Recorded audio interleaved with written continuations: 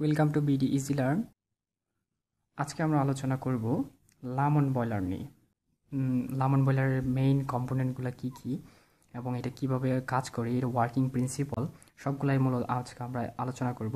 তো লামন বয়লার হচ্ছে high pressure and force circulation টাইপের একটা বয়লার, যেটি আবিষ্কার করেছিল ইংল্যান্ডের একজন ব্যক্তি যার নাম হচ্ছে জন থমসন। তিনি এটি আবিষ্কার করেছিলেন high pressure and force circulation boiler, যার নাম দেওয়া হয়েছিল লামন বয়লার। তো অ্যাট দ্য ভেরি বিগিনিং আমাদের যেটা জানা উচিত সেটা হচ্ছে লামন বয়লারের প্রধান অংশগুলো, the main component of লামন boiler. তো প্রথমেই সেটা দেখে নেওয়া যাক। আমরা দেখতে পাচ্ছি এখানে গ্রিন কালারের একটা শেপ, যেটা হচ্ছে পুরাটা হচ্ছে কম্বাশন চেম্বার। তো আমরা লিখতে পারি কম্বাশন চেম্বার। এরপর আমাদের এখানে রয়েছে ফোর্স ফ্যান। আমাদের এখানে এই যে বক্সগুলা দেখতে পাচ্ছেন চারটা, এগুলা আমি বোঝানোর চেষ্টা করেছি এয়ার ফ্রি হিটার। এরপর আমাদের এদিকে রয়েছে ফিট পাম্প। ফিট পাম্পের কাজ কি, ফোর্স ফ্যানের কাজ কি, এয়ার ফ্রি হিটারের কাজ কি, সেটা আমরা বিগত যে বয়লারগুলো নিয়ে আলোচনা করেছি সেখানে কিন্তু আলোচনা হয়েছে।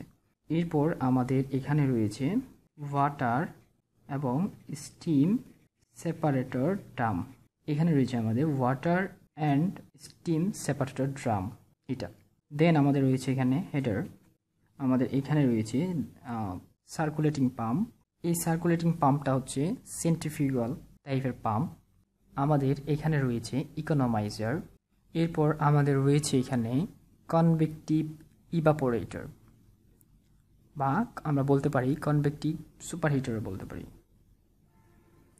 এটা হচ্ছে আমাদের ইভাপোরেটর।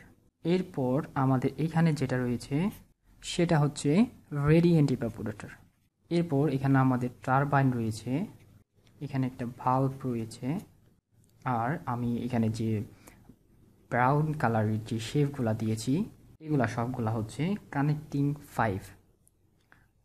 আমি এখানে লিখে দিচ্ছি কানেক্টিং 5, অর্থাৎ একটা কম্পোনেন্টের সাথে আরেকটা কম্পোনেন্টের যোগ সাজস করার জন্য এই 5গুলা ইউজ করা হয়েছে আর কি।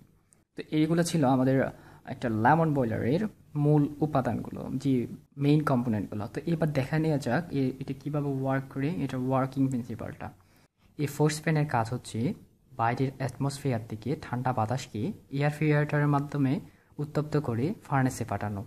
সো এখানে আমাদের কুল এয়ার ঢুকছে এবং এখানে দেখতে পাচ্ছেন air free heater. Air free হিটারের কাজ হচ্ছে এই বাতাস, ঠান্ডা বাতাসটাকে তার টেম্পারেচার হাই করা, অর্থাৎ বৃদ্ধি করা একটু। এরপর এটা চলে যাবে এই 5 লাইনের মাধ্যমে ফার্নেসে। So hot air two furnace, এটা ইউজ করা হয় বয়লারের দক্ষতা বৃদ্ধি করার জন্য।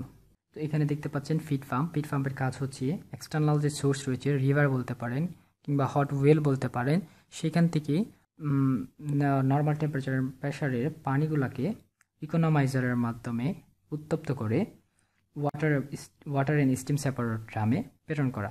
তো ইকোনমাইজারের কাজ আমরা সবাই জানি, সেটা হচ্ছে ফ্লো গ্যাসের মাধ্যমে ফিট পাম্পের সাহায্যে আগত পানিকে উত্তপ্ত করা।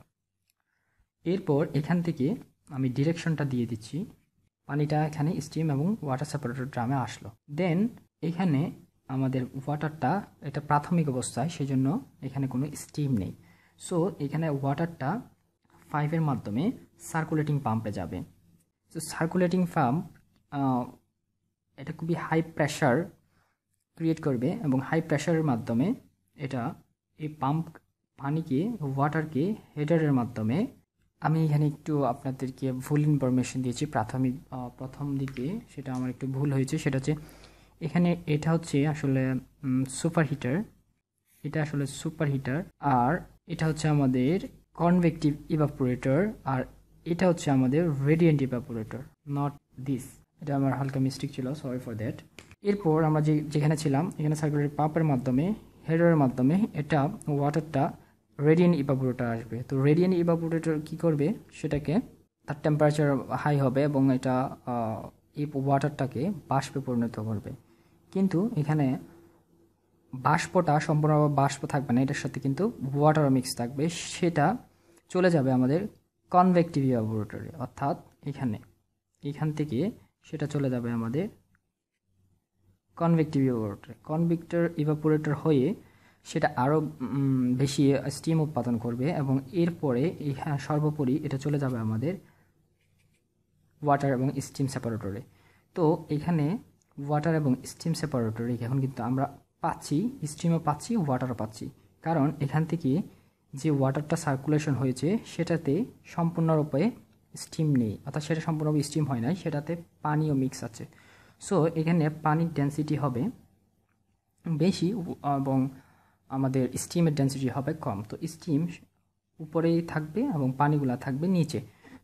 সো এই স্টিমটা আমাদের এই 5 মাধ্যমে চলে যাবে